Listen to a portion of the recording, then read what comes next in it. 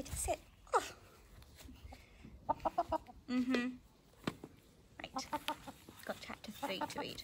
Shush. Polly, cried Abigail. You did it. You said it. Oh, what a clever girl. I could kiss you. But she didn't quite know how to. Go on then. Polly's beak looked rather sharp, so she let the pullet fly down to the ground and ran to tell the other children. Polly ran after her. Abigail found Prudence feeding Benjamin.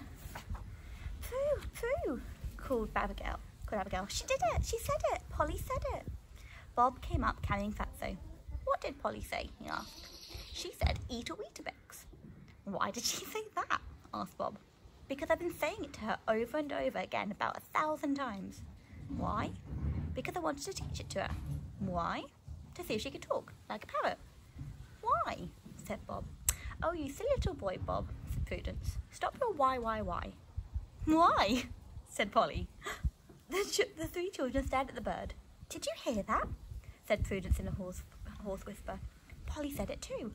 Bob said it about 4 times, and then you said it about 3 times, said Abigail, and she got it. Oh, Prue, do you see what this means? Polly's got the trick now of listening to what's said and repeating it.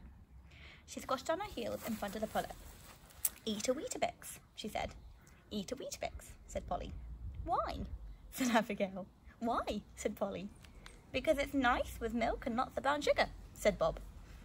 He waited expectantly for the bird to repeat his sentence. Polly stayed silent. She didn't say it, he grumbled. Stupid bird. I bet I could teach Fatso to talk more than what she's done. And he stomped off back to the farmhouse. His mother was in the kitchen, cooking, when Bob came in holding the hamster up before his face and saying to it in an earnest voice, My name is Fatso, over and over again. What are you doing, Bob? His mother said. Teaching him to talk, like Abby's chicken. What do you mean? Abby's chicken can talk. Oh, you silly little boy, Bob, said his mother. Who ever heard of a talking chicken?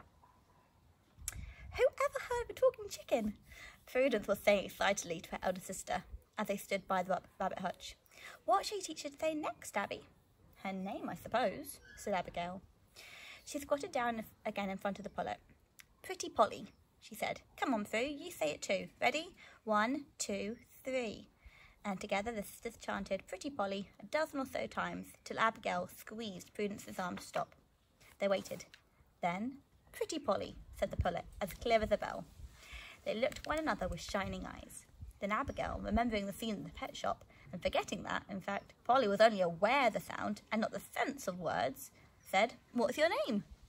There was no answer. Say it again, whispered Prudence. And Abigail said it again and again and again.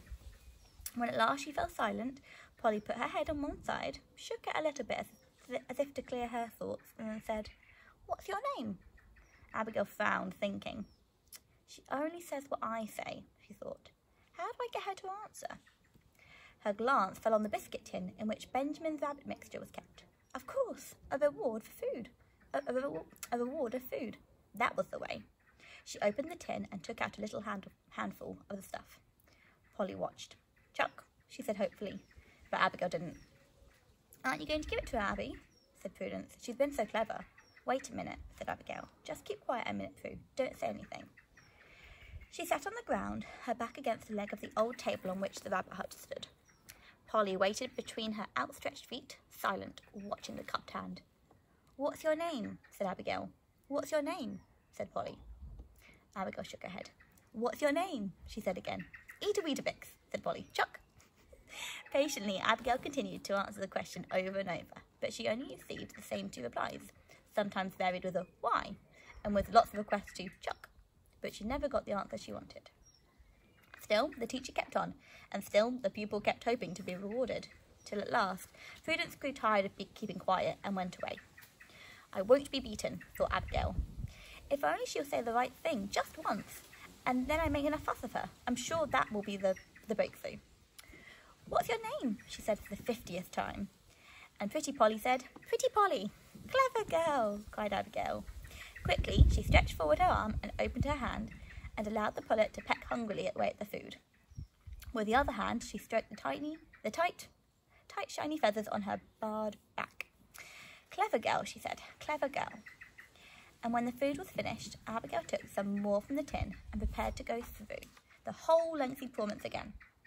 But this time, as soon as she asked the question, the pullet not only answered correctly, but in such a way as to prove to Abigail that here was a chicken beyond her wildest dreams, a chicken to rival any parrot in the land. "What's your name?" asked the teacher, and the pupil answered, "Pretty Polly, clever girl."